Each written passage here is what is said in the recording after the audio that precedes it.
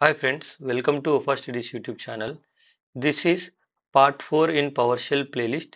In this video, I wanted to discuss about variables and parameters in the PowerShell.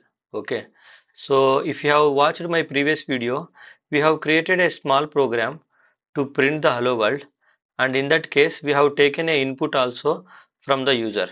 So this is the sample code we have written in our previous video, and we declared a variable there called $name, right? So that's the variable. So variables basically help us to store some data into the variable in the PowerShell scripting, right? It is like a normal variables what you see even in the C sharp or C language, right? So variables are like a placeholders where you can store some data. So let's try to explain this, and then we will slowly detailedly understand about parameters as well. So let me open PowerShell here from my start menu, and I wanted to open Visual Studio Code, so I can type command code here and hit enter. This will help me to open the Visual Studio Code.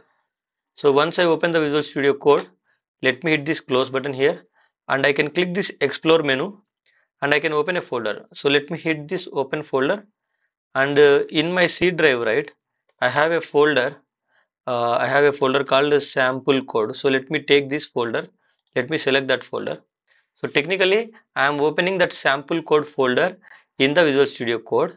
You can see here, right, at the right hand side, we got that sample code folder opened in the Visual Studio Code, and it has two .ps1 files, right? .ps1 file means nothing but like a PowerShell scripting file. We know this from my previous videos, right? So there is a welcome tab which opened here. Let me close that, okay, and let me keep this window, I mean vertically below, because this is the terminal where we can actually execute the commands. So here let's try to create a new PowerShell file. I'm hitting this new file icon, and maybe I'm saying like testing. So I'm creating a file called maybe testing.ps1. That is a PowerShell file I'm creating, and you can see right now I am under the testing.ps1 PowerShell file. This is where I can write a code. So first thing is I wanted to create the variable. To create the variable, if you, so let me write a command like creating variable. Okay, so to create a variable, right, we have to use the symbol this dollar and give a name to a variable, maybe like same thing name. So here $name is a variable and which can hold some data. So here I can write my name like Mahir Basha, right? So what this particular line will do here, the value, the string value Mahir Basha will go and get stored into this variable called name. Okay, and now if I write this to if I use this write host command let, and if I simply write your your name is $name, so whatever the value you have inside this variable, that exactly same thing I am printing it here. For that I am using the write host command and using double quotes here to do that. So let me hit Ctrl S to save this PowerShell file. Now here below in the terminal, right, let me say this clear. Now in this terminal, right now this terminal is inside C sample code folder. So inside that folder only we have this testing.ps1 file. So to run this PowerShell file, I can simply type that file name, hit the tab, so testing.ps1. When I hit enter, right, automatically if you observe the results, it is printing your name is Mahir Basha. So here wherever we have that $name, it is getting replaced with that value Mahir Basha there, right? So how that is happening? Because this $name is variable and that variable has the value. Okay, but make a note of this. We used this in the double quotes. Okay, so what will happen if I use it in a single quote? So I will use single quote here. Your name is then $name, and I'm using a single quote there. Let me save this and let me rerun this PowerShell file. Now if you observe the results, it says your name is $name only. So instead of $name, it should print Mahir Basha, right? But it printed $name. So why that is happening is when we use single quotes, right?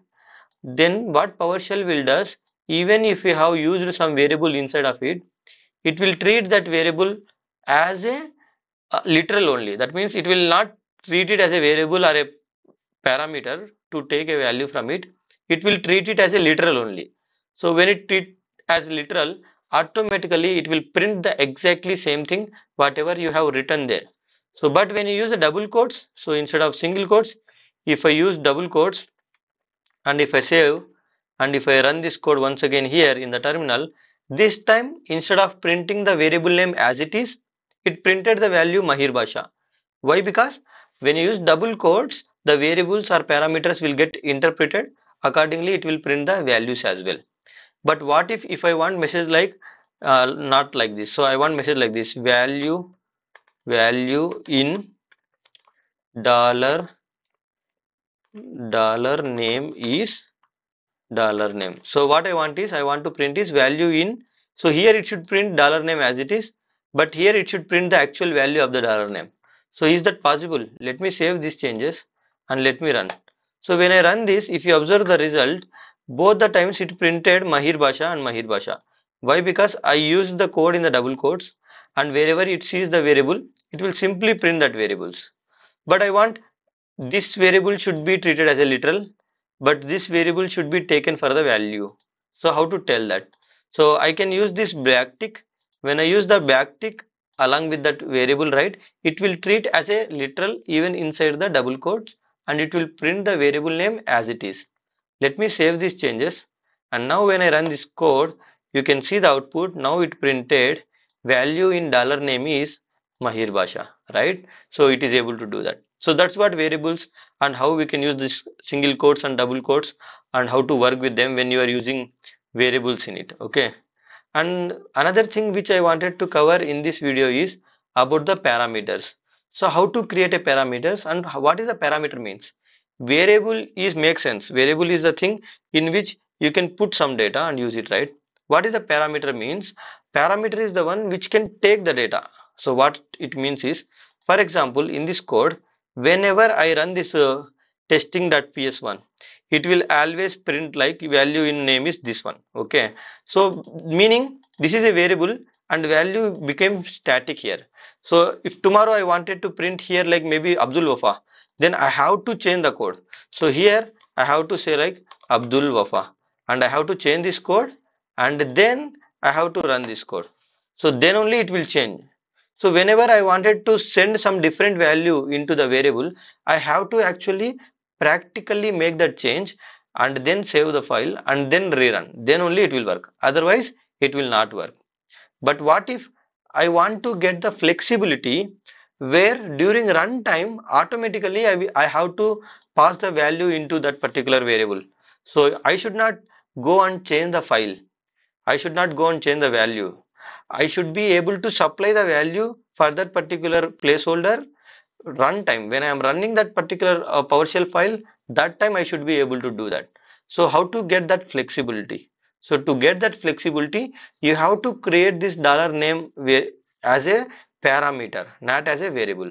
So when you do that during runtime, when you are running the PowerShell file, you can pass value to the parameters accordingly, and same thing reflect as per the logic in the PowerShell file. So let me do that changes. So what I will be doing, I am creating a new file. So I am like testing 1.ps1. So that's the file name I am giving it. Okay, and let's take this code from here, Control C, and let me paste it here. So as I said, it is a variable now. So I don't want this as a variable. I want it as a parameter. So to create it as a parameter, I have to use this param keyword and with the open bracket and a close bracket.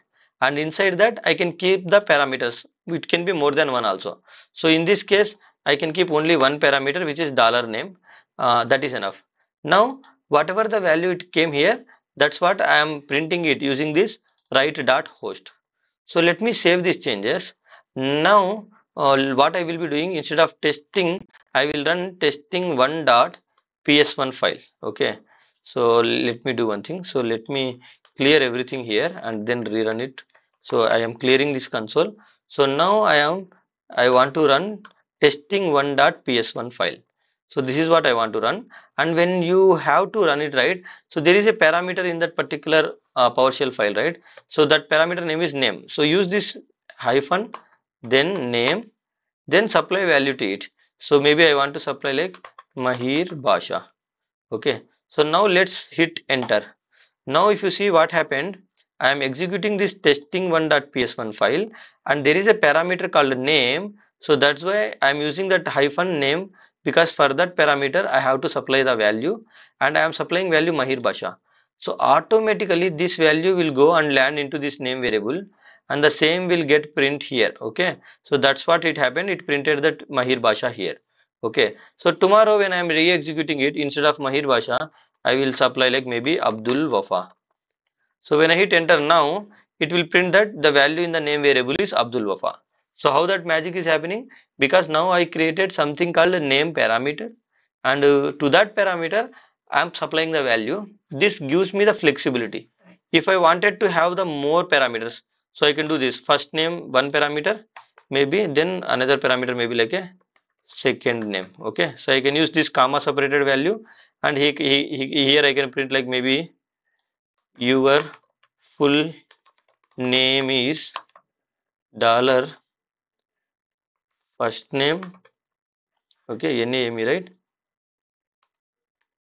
comma dollar last name. Let me, like, not second name, last name. Okay, so let me use this last name as a variable. So let me copy this variable name and let me paste it here. So sorry, parameter name. Okay, so now two parameters we created it, and when I am running the code I should pass two parameter values. So first name is maybe Sheikh.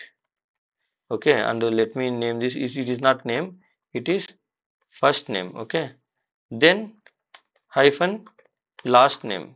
Okay, so last name is, I want to pass maybe Mahir. Okay, and when I hit enter, you see that it printed your full name is Mahir, Sheikh Mahir, right? So it is able to print the details accordingly, right? So I can create more than one parameters as well, and parameters will give the flexibility to send the values. But what if I don't send anything? So let me do one thing. So let me remove this and let's make the code little easy. So I'm just keeping one parameter, and here I will say like your name is, then simply dollar name, that is enough. Okay, so dollar name. So let me save this, and let's try to run this code first, and it is testing one dot ps1, then hyphen name, and to the name I am passing Mahir Basha. Okay, and hit enter. So our code is working fine. So what if I don't pass this? So I will remove all this. So I will simply say like testing one dot ps1, and when I hit enter, it just printed your name is empty. Why? Because what happened is when you don't supply anything, a null value will go there. That's what it printed. So but if I had some value here, maybe like some default value, so I say like ABCD is a default value.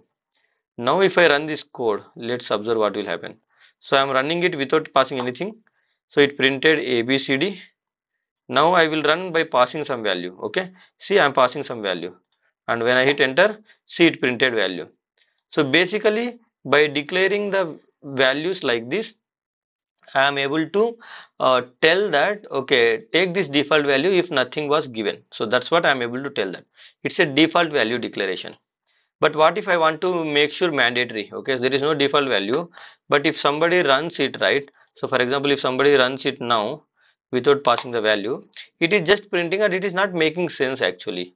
So somehow I want to ask the user to, it is a mandatory field, supply some value to it. So if you want to do that, you can use, there is something called parameter, there is something called this parameter decorative. Okay, so let me remove all this. This is all unnecessary came.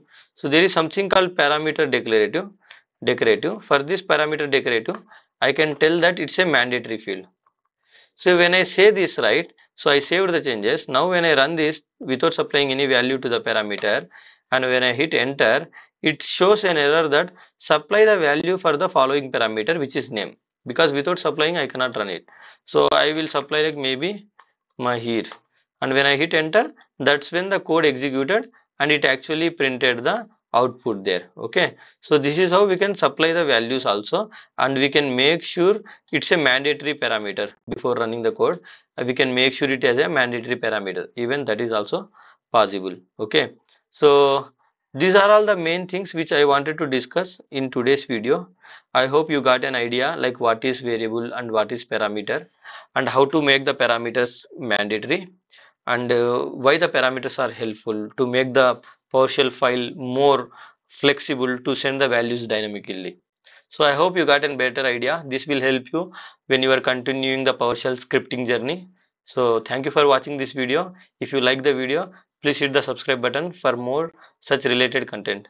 Thank you so much. Have a nice day.